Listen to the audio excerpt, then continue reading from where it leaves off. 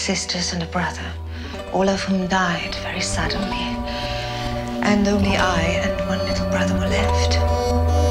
One day, someone overheard my Italian nurse singing to me, "I have sent four to heaven before you, and now I will send you two and save your eternal soul." Artist Maria Hatfield Cosway was born in Italy to English parents, June 11, 1760. Her mother was actually Italian, and her father owned a large fortune, residing in Florence at the time of Maria's birth.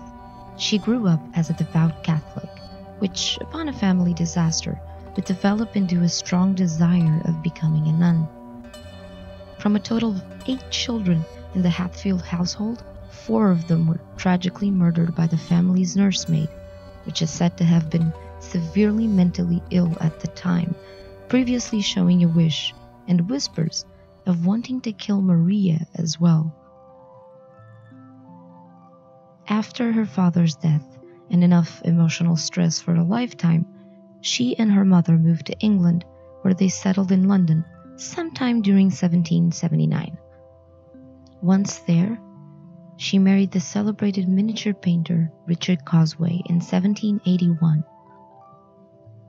The ceremony took place January 18th and was largely considered as an affair of convenience, seeing as Richard was not only 20 years her senior, but also a known libertine that would, several times over, be unfaithful to Maria.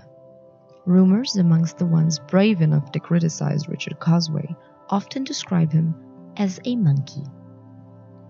Richard and Maria had one child together, but eventually separated.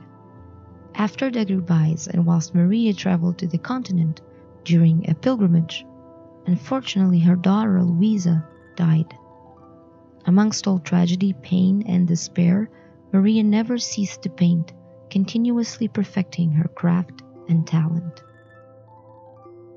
She was not only an incredibly talented painter, but also an accomplished composer, musician, and society hostess.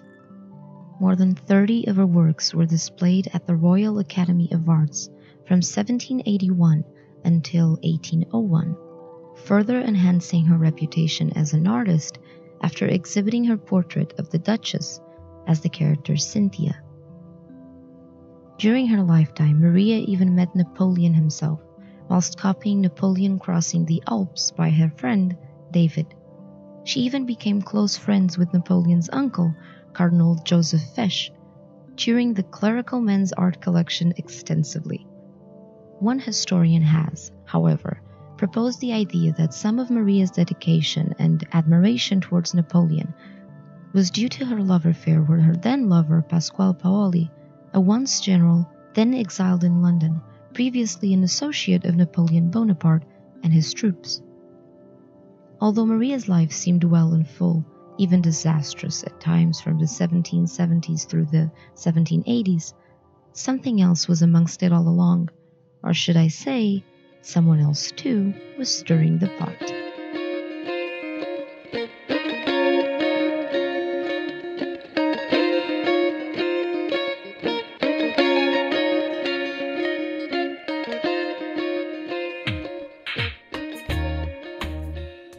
In Paris, during the hot summery August of 1786, the Cosways, still married at the time, were introduced to Thomas Jefferson himself, whilst he served there as the American envoy to France, where he began living lavishly.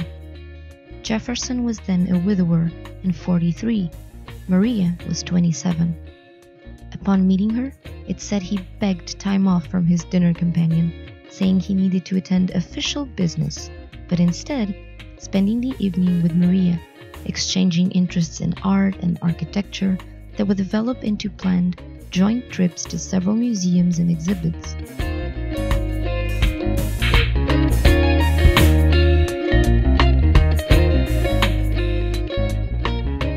Sometime after, and perhaps realizing his wife's unusual affair, Richard Cosway forced his wife to join him in departing to London. Over the 6 weeks Maria and Jefferson had spent together, Jefferson developed a romantic attachment to her, spending each and every day during that time together. As a devout Catholic and no longer wishing to have more children, it is likely their love affair never went further from platonic, enamored encounters and decades of correspondence. To add further into this theory, it is commonly believed that Jefferson was a particularly discreet individual, so no one knows for certain the extent of their loving relationship. Their letters went back and forth, sometimes interrupted by events in their lives and confessions that were either tenderly or poorly received by either party. Their correspondence, however, lasted an amazing 50 years until Thomas Jefferson's death in 1809. Maria's life once again found itself in the shade, missing the warm rays of sunlight and mutual happiness that she had glimpses of spread throughout her life. Maria Cosway died, a talented and beautiful artist, January 5th, 1838, aged 77, in Italy.